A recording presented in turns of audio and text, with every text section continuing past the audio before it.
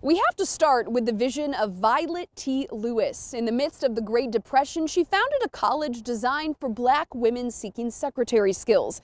Its early graduates landing jobs at places like Ford, General Motors, and Michigan Bell. Her vision was a reality.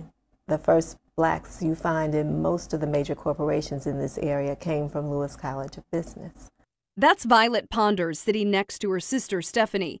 To them, Violet Temple Harrison Lewis wore many hats, not just those of educator and businesswoman. She was our grandmother. With a $50 loan, a determined young Lewis bought several used typewriters and started the Lewis Business College in Indiana.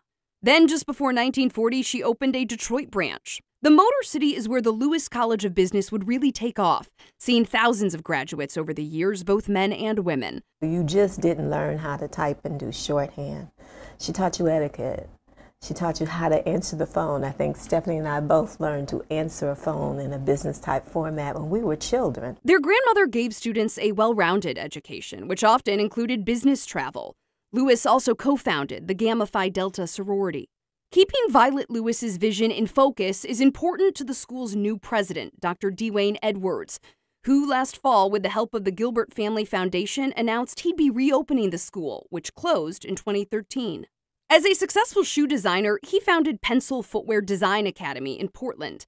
Now, he hopes to fill what he sees as a gap in Detroit's creative industry: Black talent. Marrying her history with our small, brief history, and then solving a massive need for corporations as it pertains to product design.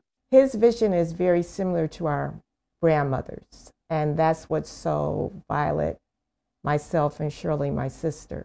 He believes in excellence. Product and industrial design will be the focus of the Pensole Lewis College of Business and Design, Michigan's only HBCU. Come May, the school will share space with the College of Creative Studies and New Center before its own facility is finished. Its first students will get a free 5-week masterclass with Carhartt, whose designers helped create the curriculum. And the school has lined up partnerships with 8 other companies, including Procter & Gamble, Wolverine, and Nike. I think it gives them another talent pool to pull from that's homegrown. To make sure Lewis's legacy is never far from thought, Edwards says she'll even be reflected in the school's new colors, shades of violet. She had this gift of making people think they could do the impossible, which for her was not impossible, it was possible. Enrollment for that first 5-week course opens February 8th. Next week, we sit down with former Lewis faculty and alumni what it's like for them to see this legacy reimagined. Reporting in Detroit, I'm Jen Shantz for 7 Action News.